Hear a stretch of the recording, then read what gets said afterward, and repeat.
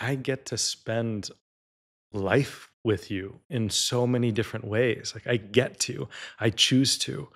I was listening to this podcast by Justin Baldoni the other day, and he was bringing forward that love is a choice.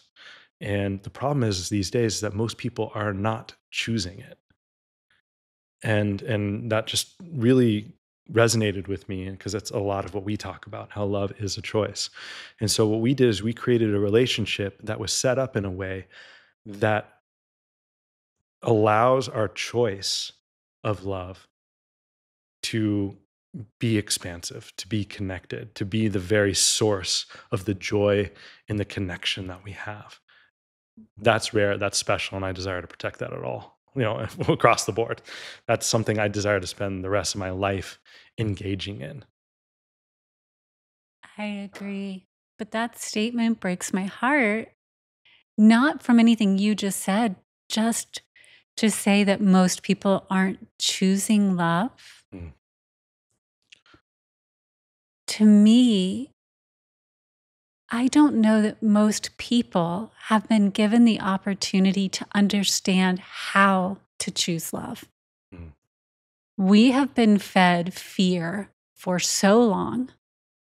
We have been fed guilt. We have been fed shame. We even market it, mm, right? You're not good enough, so you need this product. Fear this, and then take this so that you're better.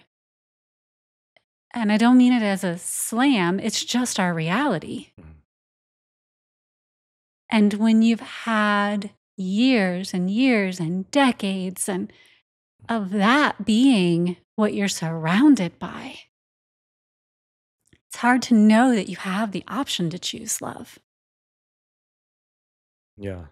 Well, that's a very fair statement, and I pulled that quote from Justin like out of context, and it was around how, why do people break up, and it's because they stop choosing it, and instead of because they feel these things that we were talking about, they feel trapped, they feel expectations around it, so they don't feel the freedom to choose.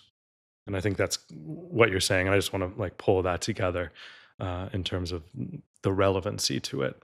Um, Thank you for yeah. clarifying.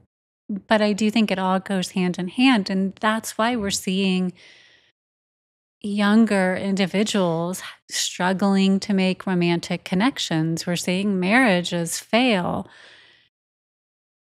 Even and friendships. even Like friendships. It's friendships are hard. down. I mean, the average male right now over 30 has one friend, like one close friend.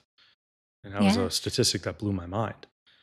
Just a few years ago, I think it was like 3 to 5 or something like that. So the fact that that many men are struggling to connect in that way, and I'm sure it is for women. I just didn't see the statistic for women, so it's not that it's above or below in any way. I don't know, but that just really hit me hard when I see some guys that I'm connecting with or s-